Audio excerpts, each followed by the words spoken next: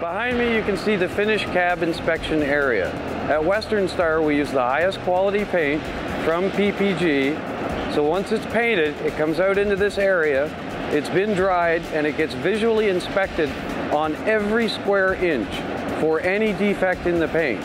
Our E-coat process is also chemically designed to work with the PPG paint. So what you'll see on a Western Star when it's finished is a very high gloss, high quality finish, and it stands out much better from all the other trucks. And a lot of people will ask us, why are Western Stars so shiny? That's because of our E-coat process and the paint that we apply here in the plant. As soon as it's done going through its inspection process, we stuff every available nook and cranny with this insulation. It gives really good acoustic and thermal insulation, which means you get better insulation from heat and cold, and it's a very, very quiet ride. Does this cost more money? Yes, it does, but if you're driving that truck all day long on the road, you're going to notice a difference.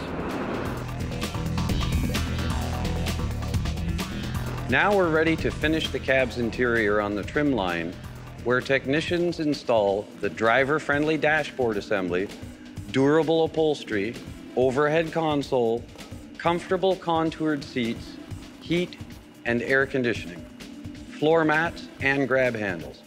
This is also where our Stratosphere Starlight sleeper models receive their sleepers.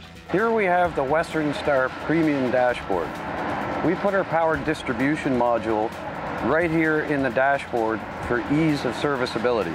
Our competitors have theirs down in the back corner in the firewall on the driver's side. Here you can sit comfortably on the passenger seat and do any work that you need to in the power distribution module. Next we have marine grade rocker switches.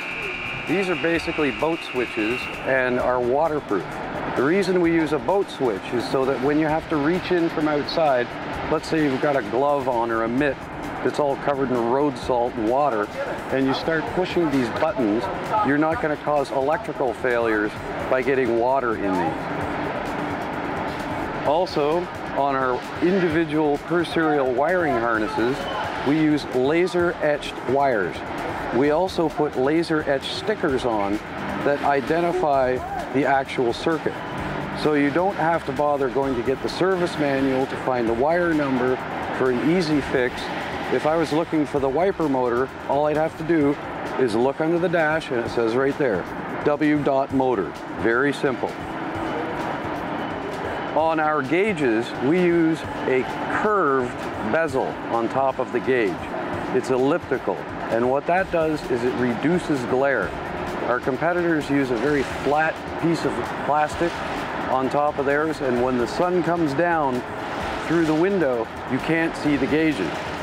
Also, all of these small gauges are plug and play, which means any location of these small gauges, just open the dash, you can remove the gauge, put it anywhere else, plug it in, and it'll work perfectly. Any one of these you can customize and put anywhere.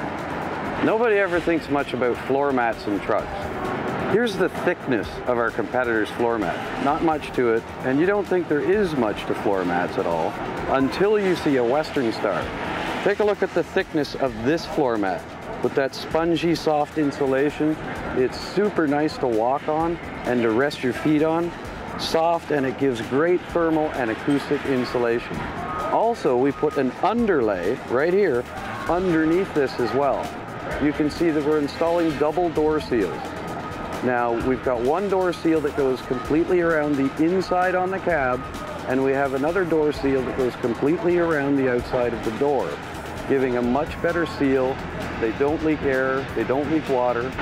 So to sum up, we've got a double wall steel cab, structural adhesive, aluminized wax, stuffed full of foam insulation, a really thick, comfortable floor mat, and double door seals. We have the quietest ride on the road. Does it cost extra? Yes, it does. But if you've got to drive that truck every day, it's worth every penny.